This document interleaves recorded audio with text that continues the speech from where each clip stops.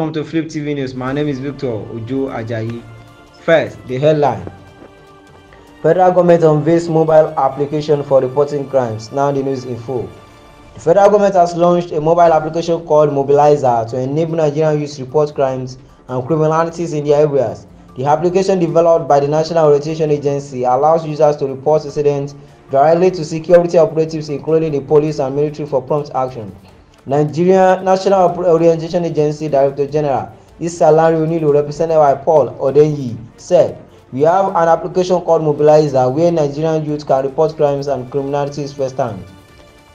If youth knew about our programs, they would embrace them and not engage in violence." The application's launch comes after nationwide protests against bad governance and insecurity. National Coordinator of the National Counter-Terrorism Center, Major General Adamu Laka, emphasized the media's role in fighting terrorism and violent crimes. "We count on your support and cooperation as the last gatekeepers. It is your sacred duty to promote mutual trust, build unity, and counter destructive ideologies."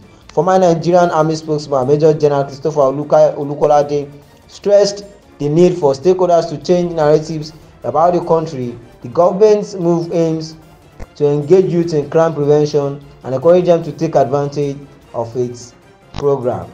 That will be all on our news updates. Join us for more stories on all our channels. Flip TV, Flip TV Plus. My name is Victor Ojo Ajayi.